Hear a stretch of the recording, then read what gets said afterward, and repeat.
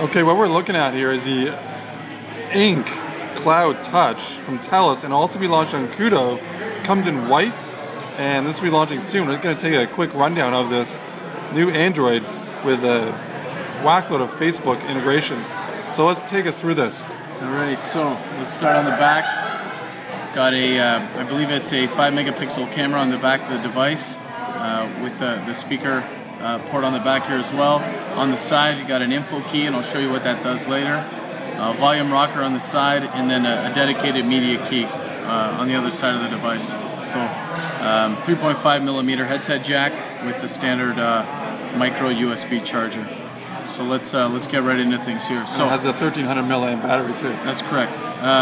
So Ink's done a fantastic job of making Android really fun, really easy to use. So if we look at even simple things like the unlock screen, it's actually just a lock button that you push over the membrane, and the device actually vibrates while you're doing that. So it's fancy, it's neat. So you can go like that, unlock the device. If you want to do things a little bit differently, nice thing as well is so I can go directly into the camera if I want, or directly into universal search. So let's unlock the device and get right into things. So right on your home screen, you got your news feed. So it uses Facebook social graph. So it looks at what news feeds and what posts are important to you from the people that are important to you. So if we just scroll through my news feed here, it's automatically got this loaded for me. So it's fantastic when I'm on the subway. So for example, I want to go on the subway, see what my friends have been doing all day. This works on offline mode as well. I can scan through all my different Facebook posts, which is fantastic. That's pretty cool. Another part of that Facebook social sauce, let's call it, is the people widget. So it automatically brings up, so this is pre-configured, so I don't have to actually, I can if I want modify the people on this, but it's actually determined my top friends, and it's gone through and it's picked the people that are most important to me, and cool. And I can go and see what my girlfriend Mel is doing today. So awesome. Dedicated ink button down here is basically your home screen. Another fantastic feature, obviously, is the notifications bar. You see who's tagged you in photos, who's done all that from one touch, right?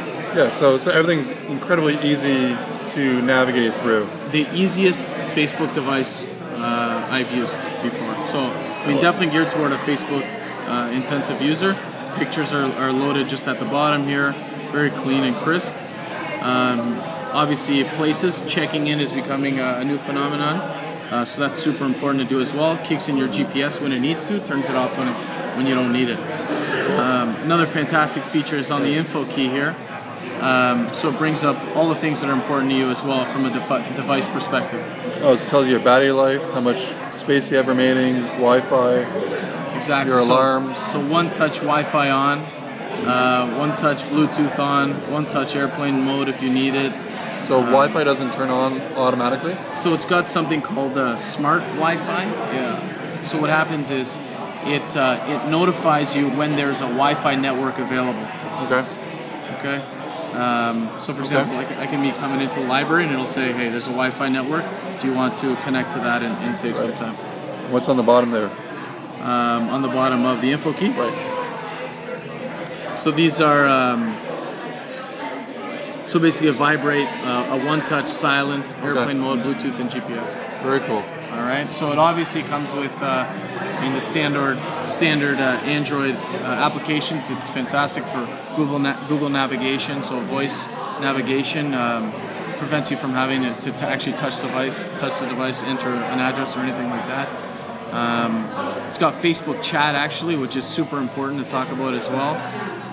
So Facebook chat integrated directly on your device. So I can go in there and look at which one of my friends are online. So you say this is the best Facebook integration you ever used on a phone? That's correct. Wow. Yeah, it's completely embedded, right? It's almost, for the user that likes the physical appearance of the device and they don't want Facebook, obviously you can get rid of these things, right? You can get rid of the widgets, click and drag them down to the garbage. But it's almost tough not to use Facebook on a device like this. Right. And it's low cost. I think like a couple $100 or something like that. Yeah, I think month-to-month price right now, I believe is $200. I could be wrong. but it's very, very well priced. Great. Feels good in the hand too. Yeah, it's got how a is very the speakers? smooth, fantastic. I've actually used it for some conference calls. It's I guess we can't really hear it, but yeah, we can't hear it here, but it's see how that was one touch right onto our YouTube page. all right. So Pretty cool. Works very well. And size of screen? What is that? 3.5. Pretty cool. Thank you. Thanks a lot.